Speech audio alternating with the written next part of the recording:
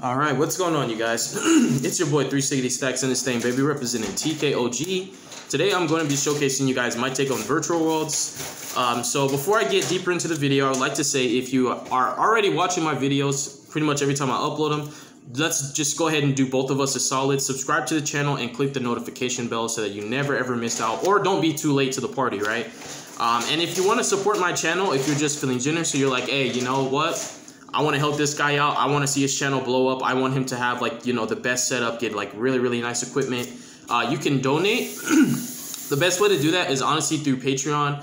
There's tier 1, 2, and 3. You'll be set up if you do become a member of Patreon. I recommend you basically linking your Patreon to the Discord. That's the next thing I was going to say. Join the Discord. It's a really awesome community. No one's toxic in there. It's one of my favorite communities personally, is my own Discord, because I go to Facebook groups, like let's say it's like a Shadal group or like a Endymion duelist group. A lot of those groups have very toxic people and like very entitled people and people who think they know it all. And when you ask for help in those kind of groups, normally they don't help you. They just tell you your deck is bad and they tell you to get better. Or they'll just say stuff like, they'll pretty much just shoot down all your ideas and they'll act like their idea is the best one and nobody else is right but them. You will have a lot of people with those attitudes in those groups, but not in my Discord. That's why I recommend, even if you don't want to donate or become a member of Patreon, dude, join the Discord, because it's an awesome community with really good people. It's a chill and laid back environment. You can meet people to bounce ideas off of, to get better, to learn more from. If you just want to have duels with people, like, you can really learn a lot from just being in the Discord. Not just from me, from everybody in there. Like, I personally learn from people in the Discord.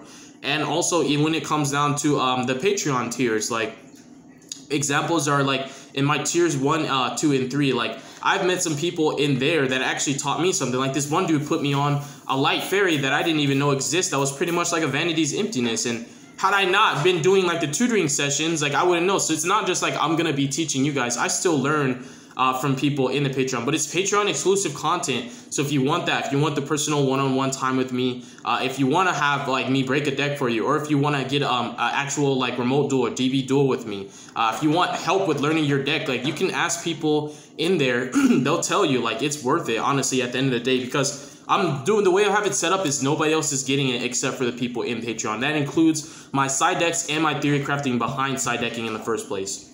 But with all that said, yeah, let's get into this. Virtual Worlds are a really awesome deck. There is a learning curve to them. Believe it or not, you guys, there's over 80 combos. Over 80 combos that you can do with Virtual Worlds. There's very few decks that I know, even combo decks, that have like over 30 combos. Like, there's a lot you can do with this deck. The same hand can make multiple different inboards. Because so many extra deck cards are generic, there are just multiple combos that you can do. There's a lot of stuff that can get a bit degenerate. Some stuff's more fair than others. But at the end of the day, this deck is really big on pumping out the same board endlessly. You can actually recycle anything.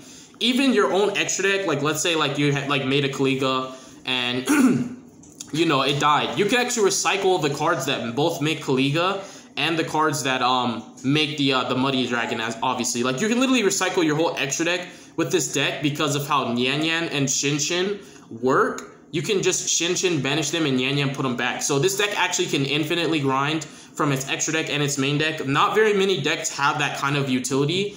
And also that level of sustain. It's a good sustain because it's not like you're plussing every turn. You're just getting the same amount of resources every turn. Shin Shin coming back, Quinlong from grave, GG added back on in-phase from the last turn, just giving you really solid follow-ups. This deck is just going to be able to grind for eternity. It's really strong. Some of my favorite boards right now are Kaliga, Crystal Wing, Shin Shin, and Chuche. I ain't gonna lie, Shin Shin and Chuche, just half of that board can beat most of the meta right now. Believe it or not, Shin Shin's been putting in a lot of work. It's really hard for a lot of decks to play around Shin Shin, especially when it comes to Prankids and Shadals. And Dragon Links really struggle when all their cards are going sent from the field to the grave, because they can't just summon Savage and, you know, have a negate. There's not going to be any links that go to their graveyard. And it's really hard for them to fuel their grave for Levianeer to pop the Shin Shin, because everything that goes from their field to the grave is being banished. So, like, unless they open Dark Roller, it's nearly impossible for them to deal with just Shin Shin and Chuche alone. Because normally Chuche is going to be used in a defensive manner that protects your Shin Shin in the first place. So, believe it or not, you don't have to make the biggest, scariest board to win with this deck. You just need to know how to play past turn 1 and 2. Like, I could say that about any deck. Like, most people will pick a deck up and they'll know the basic combos, but you can tell that they don't really know the deck well. After turn 2 and 3, the plays that they're making normally determines whether or not they know what they're doing at that point. So as long as you can get that far with this deck and you've played it long enough, it's a really skillful deck with a high learning curve, and it's really fun. You're going to enjoy it a lot. This is a very great deck to play. It's very unique in itself as well. So let's get started. We have 3 copies of Lulu. We have 3 copies of Lily. These are the only virtual worlds that you can reveal targeting any virtual world card and combo with, whether it's Chuche, whether it's Jianwu, whether it's Quinlong, whether it's any virtual world monster. These are the only ones that can allow you to combo. You can almost full combo with just like Lily targeting Gigi or Nian Nian, anything like that.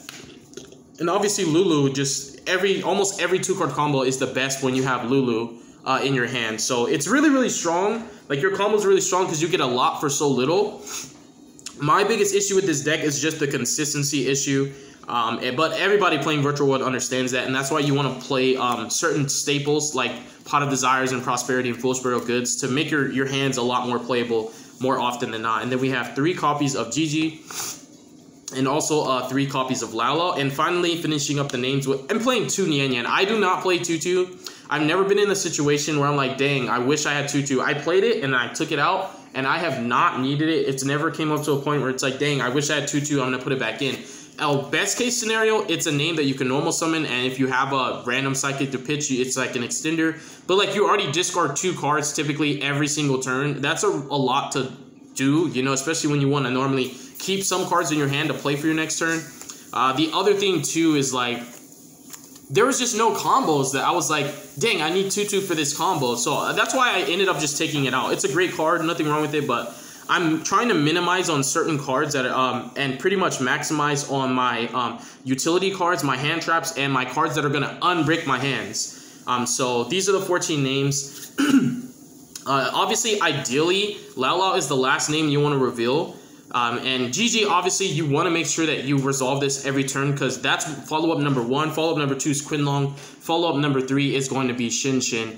And follow-up number 4 is when you're banishing Jianwu, and then when your hand's really good, you can banish it, recycle it, and then dump it again. So you're literally, your next turn, you're going to have Xin Xin engraved, Jianwu engraved, Quinlong engraved, and then the end phase add off of Gigi, and you can just play from your graveyard. It's just crazy how well this deck grinds. But yeah, ideally, most of your 2-card combos are going to come from Lily and Lulu. Those are the most ideal. Next up, we're going to go into actually my defensive cards. But yeah, this deck, like I said, it just makes amazing boards. Even the boards that don't look scary are really, really powerful. Like, just Xin Xin alone, normally it's backed with a Chuche, is really good. And the fact that this deck has access to Quinlong, a main deck out to Winda, a main deck way to force Savage or force Hot Red, they try to negate it, you chain Gamma. Like, it's just crazy how powerful this deck is going first or going second. If it was more consistent, like if you had one more virtual world name that was like Lulu, Lily, Gigi, and Lao, and you had 15 of those, this deck would be, honestly, I look at this deck like a tier 1.5 deck right now. This deck would actually be nutty. But yeah, it's really crazy going first or second. You can out so many different boards without drawing any hand traps, just using your actual virtual world cards. It's amazing. We have 3 Ash and 3 Gamma. As far as hand traps goes, these are the best ones to play. The reason being is because whether you're resolving these or not, these are actually combo pieces. Like, Driver is actually a combo piece. When you resolve Gamma into Driver, you're protecting your virtual world cards, your names in hand. Also, just the sheer presence of this in your main deck will make people not want to Ash you when you reveal Lulu targeting the Chuche. And that's like a really good point to start. So like, if they don't Ash that, when they Ash later, you're normally going to be able to play through it a lot easier versus when you only had Lulu to reveal in the first place. So Gamma protects your plays. It's an amazing hand trap. Obviously, you want to Gamma the Alistair. It's amazing against Dragon Link. And the thing with Ash is, like, the thing with both of these is these are tuners, so they're searchable off Chao Feng. You can put in work with Chao Feng, and if he's not putting in enough work, you just pop him with Chuche and add the hand trap of your choice. Ash is also a combo piece because it's a level 3 and a tuner. It's amazing. So even though most decks, I would say, don't play hand traps, because Dark Ruler droplets and, you know, Zoo King Alpha, for example, are just better cards for breaking boards and not having to, like, risk the RNG of, like, whether you draw the hand trap as your 6th card or whether they play through it or not. But the thing is, like, these are combo pieces and they're searchable. So it's a lot better to play them in a deck like this. I just personally feel that way. I love that these are synergistic in the sense that they're searchable, they're recyclable, they're searchable off Chao Feng, they're recyclable off of Vermilion Dragon Mech, and they're also combo pieces when you use them. So it's just too much utility to pass up on, in my opinion. And then I'm playing 3 copies of Mystic Mine. I like how this deck plays Mystic Mine. It grinds extremely well. Whenever you want Mystic Mine gone, you pop it with your own Chuche, and you could just keep playing. It makes this deck really, really powerful, really oppressive. Because a lot of the times, all you're going to do is just build a small board under Mystic Mine. And once you get a negate or 2 up under the Mystic Mine, especially against these bigger boards, you can normally just either force them to out your own Mystic Mine or out your own Mystic Mine because your board's strong enough to contend with them. Like, let's say like you're on like a Dragoon, because I don't have Dragoon, I have Kaliga. Like when you make Dragoon and you have like Crystal Wing, you could just be like, all right, buy Mystic Mine, because you have the negators up now. So you can use it in that regard. You can use it defensively just in case you bricked. You can also use it just in the sense that like literally people will scoop if they don't have a main deck out, they'll scoop. I think this card is really powerful. Pretty much every format except FTK formats, Mystic Mine is going to be insane. And this deck plays it extremely well. So those are my 9 defensive cards. Next up, for more consistency, we're playing 3 copies of goods. It's either a starter or an extender. If you already had Quinlong, you dump Zhuan Wu. If you already had Zhuan Wu, you dump Chuche. It's just such a utility. And I only have 2 pots. I had the 3rd, but I got the 3rd one a while back, got rid of it, and now I'm about to sell these 2 today as well. So I would be playing a playset. There's no real drawbacks from this. Everything you banish in this deck can be recycled off Nian Yan, and Nian Yan can be recycled off of Chuche. So you have an infinite grind. You can recycle your extra deck, recycle your main deck, and you just don't run out of resources. You just can't be decked out as long as you know what you're doing. And then next up, we're playing 3 copies of Kowloon. And yes, I chose Prosperity over Desires, in case anyone's going to ask, because Desires forces you to change the composition of your main deck.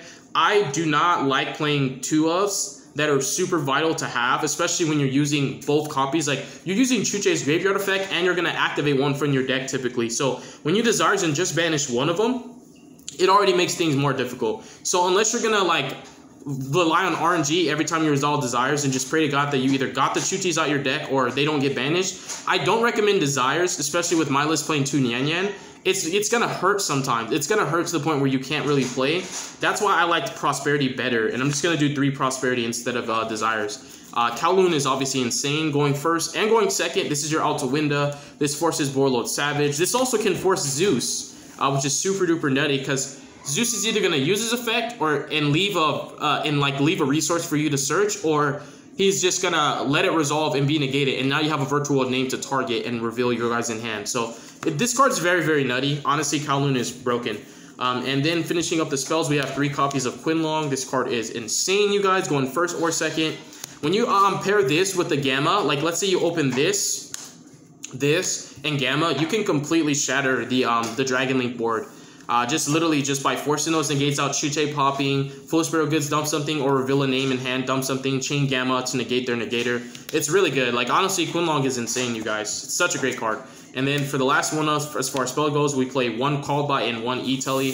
These are just utility cards. E-Telly helps you to play through Nib, believe it or not. And then also Called By is just, it's Called By. It's insane against dinos, it's insane against shit-alls. It's really good against everything, honestly, including hand traps. And then for the traps, I'm playing 2 Chuche and 1 Zhuan Wu. Like I said earlier in the video, typically if you can afford to, your hands will be leaving a Zhuan Wu engrave, a Quinlong engrave, and you're going to have Chuche, which is going to be obviously just like making sure that everything you banish gets recycled back. So like your resource loop is going to come from this setup right here, keeping these engraved. GG adding off of graveyard from during in phase, like adding your Lulu or your Lao Lao back. And then Shin Shin being up. That's why you should prioritize Shin Shin. The reason being is, even though you might say, if I make Shin Shin, I can't get another in the gate, don't be greedy. Think about your next turn. Always be cognizant of your next turn. And make sure that you're able to play past turn 2. That's what you should always do. So when you make this guarantees a follow-up. It's really, really good to have Shin Shin in rotation with these guys being dumped in grave for your next turn. Because your next turn, like if your board gets broken, this is coming out, this is searching, this is bringing something else out. Even if you don't have any cards in hand. Like any follow-up, for example, just like random discards that you drew, for example. These are going to help you out a lot. This also pairs extremely well with Nian Yan because you can Shin Shin, banish any of your extra deck cards from the grave, and then use Nian Yan to recycle them back. So that's why this deck only needs 1 copy of Zeus, even though I don't have Zeus right now because like Hani Jawari's been taking 2 months to send me my Zeus. But you can just banish the Zeus off of Shin Shin and then recycle it with Nian Yan, and then Zeus your opponent again. So it's just really, really important. Make sure that you're always prioritizing Shinshin. If you could pick between Shinshin and Crystalline, always pick Shinshin. I know it sounds crazy. Some people are like, but I want to negate. Like, no, bro. It's super important. Trust me. It's always going to pay off. Now for the the extra deck, we have Ultimate Zolkin. And then we also have the most important card in the extra deck, Shinshin, Vermilion Dragon Mech. Chao Feng is like a flex spot since right now I don't have Fortune Tune or Zeus. I've been trying not to press Hani over it. I've been just like, you know, asking him like, I know you're busy, bro, but like, I won the tournament in March in Luxury Gaming for the Zeus. We're in May. You keep saying, my bad, I'm busy, but it's like, bro, it's been 2 months. I'm trying so hard not to press him and be understanding. But anyways, we have these. Chao Feng, like I said, is a flex spot. It's pretty good against Earth-based decks, but the beauty of this is also in your main combos, you can actually just pop this and search any hand trap you want. It's really nice when you already have the room. Pretty much like when you have everything you need. This is just like another free plus to make your boards more nutty than they already are. Helps to play around Dark Ruler because you'll have a hand trap to back your board up. One Cloud Castle. I like just keeping one even though I'm not doing the hand looping variant. Cloud Castle bringing back Vermilion is insane. It's really, really nutty. Vermilion is just crazy against back row decks and other slower like mid-range decks. And then for the Zolkin target, we're playing one copy of Crystalline. We have Muddy. These are ideally what you're using almost every first turn combo. After that, your combos are normally going to be different, but these are just your go-tos, these Shinshin, and also the Kaliga. Obviously, this is like a package right here. You're normally making these first turn. I personally, even though I don't have Dragoon, I still wouldn't pick Dragoon over Kaliga. I think Kaliga's a better card. I think that Shadows just can't beat this. Prank Kids just can't beat this. Dragon Link just cannot beat this. Dinosaurs just cannot beat this. Ogdoadics can't beat this, or Sarkis cannot beat this. Really, Eldritch is probably one of the few decks that mainly can, because they can use one monster effect to get over this, maybe. And then there's like possibly Zodiacs just, you know, summon Dry Dip Pop. But the thing is, you guys have to realize you're summoning Crystalline and Kaliga, and you have Chuche and Shinshin. So like you're banishing all their cards from field. Chuche, if they even declare an attack, like as their one attack to get over Kaliga, you Chuche to pop the one they declared an attack on, and that's their one attack that they use. So, like, Chuche and Kaliga is really strong. The fact that they get one monster effect and you negate it with Crystalline, it makes it like True King of all Chlamydia. You can't attack, you can't activate monster effects. So, it's like VFD all over again, basically. That's why I like this setup better than Dragoon. It's going to win more duels than you believe. Trust me. It's a lot better than Dragoon. I know Dragoon's like Omni-negate, people will just argue with me, but trust me when I say Kaliga wins more duels than Dragoon does. We have Juju, Coral Dragon, and Stardust Charge for your 6s. Honestly, I don't want to cut any of these. These are super important. And then we have the Sacred Tree. We have Inner Blathaneer. This card is very, very nutty. M7 is very, very powerful in this deck. Adding back your hand traps and your resources, it makes a nice Zeus as well. In the meantime, because I don't have Fortune Tune. And I love Fan. This card is very, very underrated. Especially his actual effect when he dies. He's pretty broken, honestly. And that is going to conclude my Virtual World deck profile, you guys. Hopefully you guys enjoyed it. Hopefully you learned from it. Honestly, if you guys want to see this deck in action, I don't mind showing you guys some duels with it online. I've been torn between playing this or Metal Foes at locals, or even Ogdoadic. I'm just pretty torn right now because there's so many decks I want to try. Like, I've been playing Shadows and Dragon Maids for so long. It's like I want to try something new and just have fun with it. But with all that said, make good choices. Don't hurt your brain cells. Stay tuned for future content. Jesus loves you, and I'm going to say a quick prayer and we'll be out. Our Father which art in heaven, hallowed be thy name, Lord Jesus Christ. Thy kingdom come, and thy will be done on earth just as it is in heaven. Please give us this day our daily bread, Lord Jesus, and please forgive us of our debts as we forgive our debtors. Lead us not into temptation, Father, but deliver us from evil. For thine is the kingdom, the glory, and the power forever. In the mighty name of Jesus I pray. Thank you, Father. Amen. All right, you guys, with all that said, I'm out.